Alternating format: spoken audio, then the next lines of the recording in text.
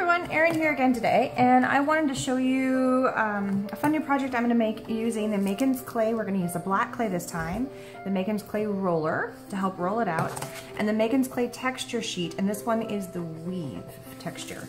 And what I'm going to make is a little hat, and it's going to fit over top of these boxes, and it's for my husband's graduation. It's going to be kind of a centerpiece for one of the things we're going to eat this weekend.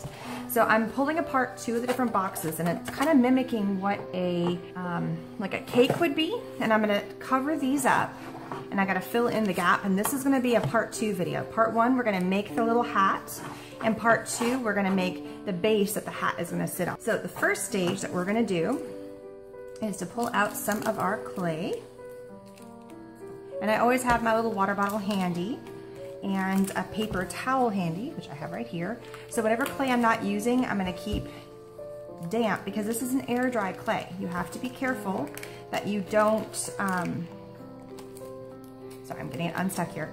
You don't leave it out in the open for too long because it will end up getting, you see my little daughter's hands, here she is, say hi. It will air dry on you. So if you're not using it, cover it up, put it away. So I'm actually gonna put this away. I'm gonna spray it and put it back in my Ziploc bag. All right, so I'm gonna take this, I'm gonna split this into 2 pieces. So one is gonna be for the top of the mortar board, so we're gonna make it a square, and the other one is gonna be for the base, which is we're gonna turn into kind of like a circle. So again, I'm gonna take a piece of paper towel, and I'm going to get it damp, and I'm gonna lay it over top the piece I'm not using. So for the first part is we're gonna roll out, I'm just gonna kind of tuck this back, we're gonna roll out a nice even square.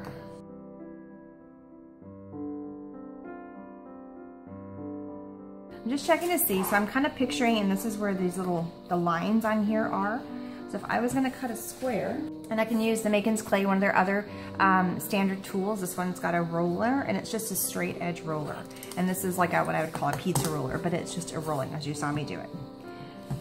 And so, I'm gonna see if this is big enough. I'm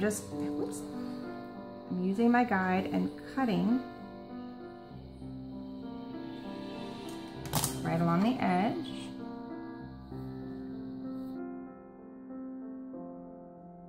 Whatever pieces I'm not going to use, I'm just going to go ahead and throw it under here.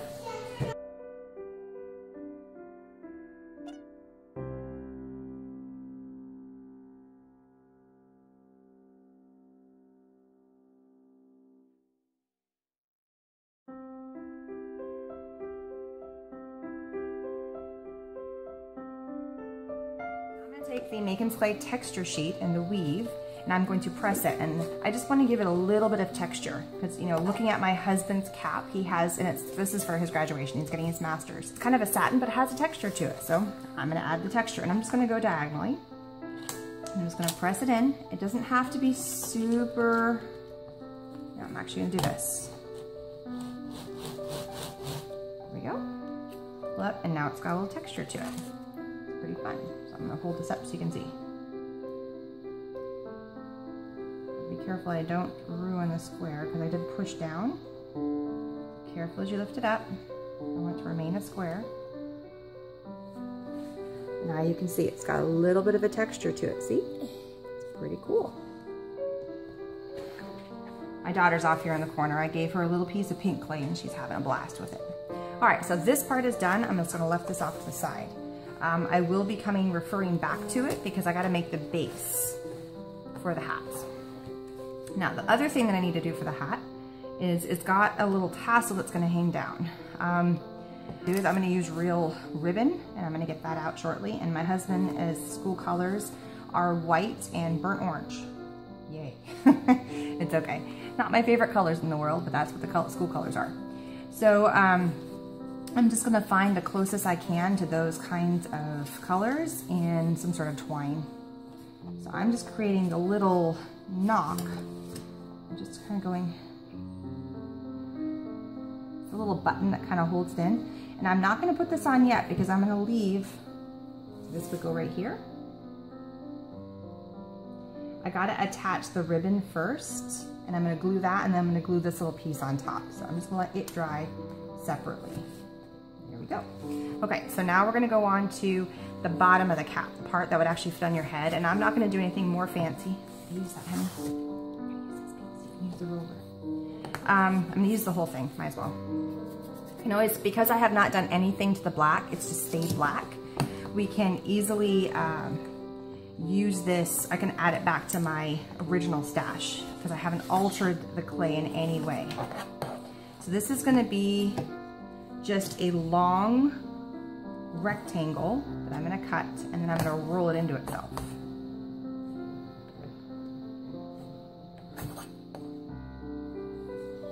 I'm not done yet, I'm not done yet.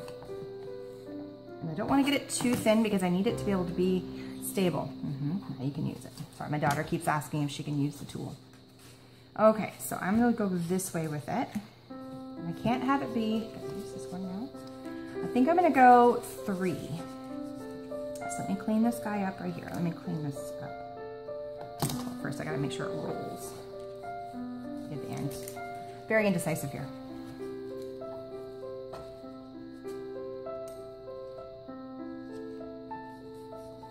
I'm just kind of cleaning up the edges, so if I need to re-roll this to make it fit better, I can. Okay. So what it's basically gonna do is it's gonna come around and it's gonna squish back on itself. And I'm kind of seeing if this is a big enough, in a minute. Yeah, and that fits fine. I'm just seeing, does the base make sense to the rest of the cap? And it does. It makes perfect sense. And I like the way right now that this is angled down, because then the cap, it'll fit at an angle, like it's your head, like that, and that's what I kind of want. So I'm not gonna mess with this side, but I am going to, it's too tall. I'm gonna cut the bottom.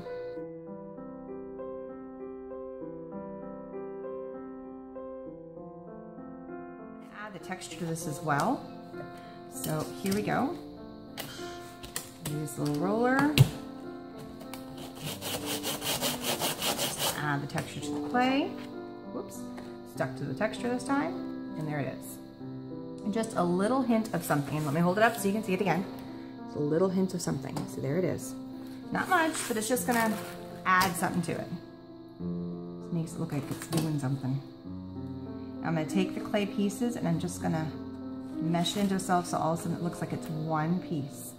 Tuck in the back. And I'm gonna let this dry like this, and then I'm gonna glue these two pieces together. So because I really don't want to smush anything, what I'm going to do is I'm going to add a little bit of tacky glue right now. So I'm just going to use a 3-in-1 glue to bind this to this, and then I'm going to let them dry together.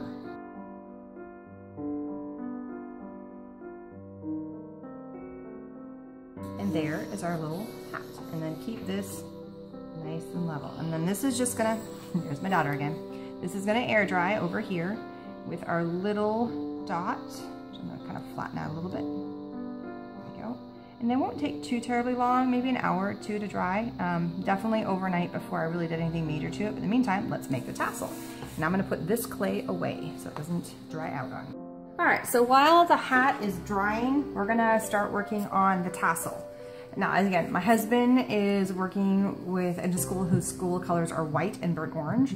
So I found a candy corn glimmer mist, and I'm just taking a little bit. I'm probably gonna use a little bit more. I tested one to see how I like the color. And where's the end? Here it is. Need to make sure I don't get my hands all gross. Whoops, let me cut that. And then I'm gonna have to measure the length to see how much. So all I'm gonna do is I'm gonna take, whoops,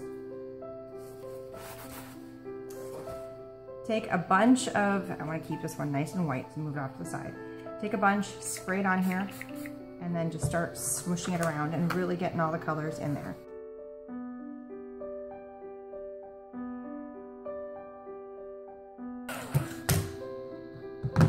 So they are done. And they got a little stiff, and that's okay. Just kind of play with them a little bit and it gets the unstiffness out. All right, so I have my little hat, and I went through and I measured one of the white ones just to see how it would hang, and I like the length of that. So I think that's a pretty good length. I'm gonna let these continue air drying. And I think I'm gonna do like 3 and 3, so it's not too many. And I'm just gonna measure them all.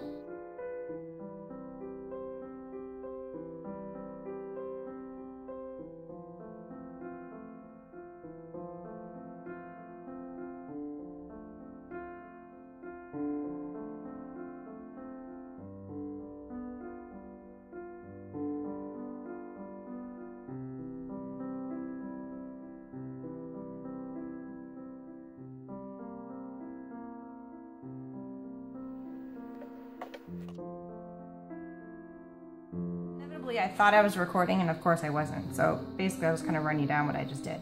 Very simple. I took the tassel, added a little dot of glue, added the tassel, and then I put the little black bead on top of that. So now this just needs to sit and dry, but I'll kind of give you a little rundown. It's not 100% dry yet, but here is our little mortar board. Very cute. I want to make sure the bottom is nice and round and the hat is nice and flat, and it will just air dry as a unit and it stands. So I will post some pictures of this when this finally dries. In the meantime, I'm going to start working on part 2, which will go live tomorrow. So make sure you take a look at the second step of all this in the video for the base of where this is going to sit on. So thanks for stopping by. Please subscribe. Talk to you again soon. Bye-bye.